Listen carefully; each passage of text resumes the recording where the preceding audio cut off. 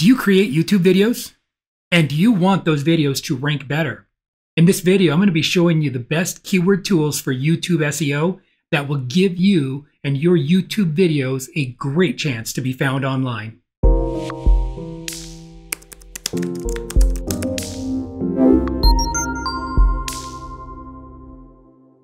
Hey everybody, I'm Cruz. I'm the founder of WSI Priority Media. The purpose of this video and every video that I do is to help your business thrive. I often see really awesome videos that could do so much better in YouTube, but when I look at the metadata with my YouTube keyword tools, I can see exactly why they become duds. So I'm going to show you how to avoid those mistakes. I'm going to show you my step-by-step process that I use when I'm doing my keyword research for a video.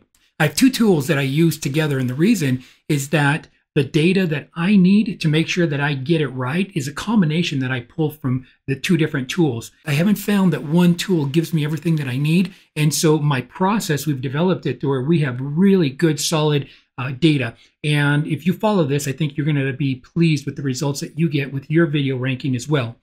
Now, there's a lot of work that's going into creating videos, and your tools, they are so crucial. You need them to be right on. You need them to give you accurate data. And so this cross-referencing that I do with my two favorite tools, the first one is TubeBuddy, and then the second one is Morning Fame. I'm able to get a lot more precision keyword research, and I'm able to plan a much better YouTube SEO strategy. So why don't we just jump right into it, and I'm going to show you my processes that I use. And I'm just using a YouTube SEO since that's what we're talking about today, and that's my keyword that I'm putting in. What I do is I download TubeBuddy, and TubeBuddy can be found at tubebuddy.com. Very inexpensive tool. It is so affordable, it's ridiculous. And I don't remember the prices exactly, but I think you'll be very pleased. What I do is I install the Chrome plugin, and the Chrome plugin will automatically load anytime I open any video. And so what's awesome is I put this in, and it's already showing me for that keyword all the statistics that I need to know. The first thing I looked at is the search volume and then the competition. There's a lot of competition for this. And they give me a ranking gauge right here that's already built in that tells me what my chances are of succeeding with that particular keyword. And it's going to be very difficult. There's just a lot of competition, a lot of data out there.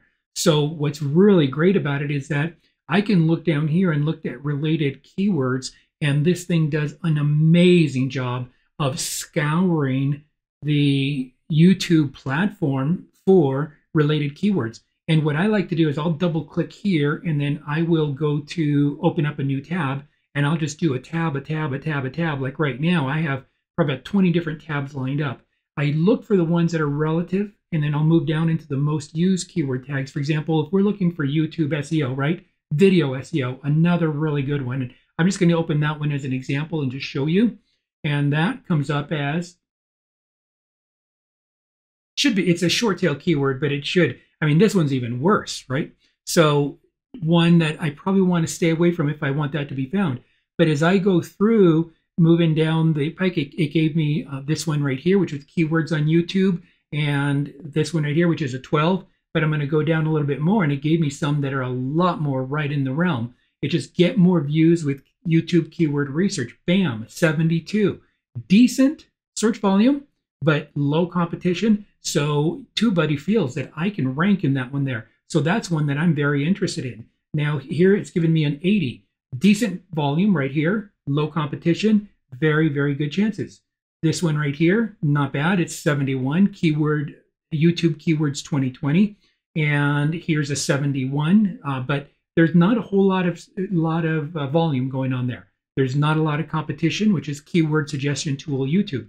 So I will look at a variety of them that I've already pulled up, and I'll go through and just look at the aggregate, look at my audience, what I'm really looking to create, and find that realm. Like here, I have them ranked all the way from, I think it was started at 70 or 71, all the way up to, I think 80 was the best one. And then I'll find that one that fits me best. When I do that, then I've got my keyword. And that's exciting. Then what I like to do next is I double check it. I will take my top 2 or 3 that I come down to, because it's not always evident one. Sometimes there's 2 or 3 that are really, really close. As you can see here, there was some, I mean, they're between 71 and 80. They're all pretty close. And there's some times where I've got maybe 3 different 78s. And I want to tell them apart. So what I will do is I will go a step further and I'll come into Morning Fame. And you can find them at morningfa.me. It's not a .com suffix. And this is an amazing channel.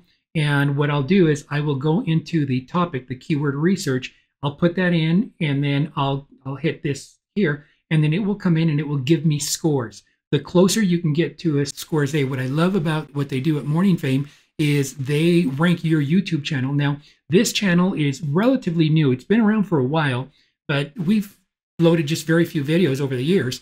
33 days ago, I made a commitment to do a 100-day challenge. I'm going to load 100 videos in 100 days, every single day, and I'm going to keyword index them. And I'm going to do a video at the end showing the before and after and how I was able to take my YouTube channel. And so I'm really excited about this. I'm not just teaching it to you to show you something. I'm doing this every single day. And so I hope that my experience and what I've learned here is something that can help you. And I challenge you to do your own 100-day challenge and create a video every single day of good quality content that you can give away. But when you do, make sure that you do your keyword research so that you can get your video ready correctly. So in this particular case, it shows you some of the key elements like your competition compared to you. So it's a D, it's not an F, so it's pretty good. The higher I can get, your relevancy score. And that's how I do my keyword research. And it's so simple, it really works. It takes me 10 minutes to find a good set of keywords. I hope that this has been helpful for you. And if you have any questions, leave me a comment below. And if you found this video helpful, like it, share it, and subscribe to be alerted of future training videos. And I look forward to seeing you again on the next one.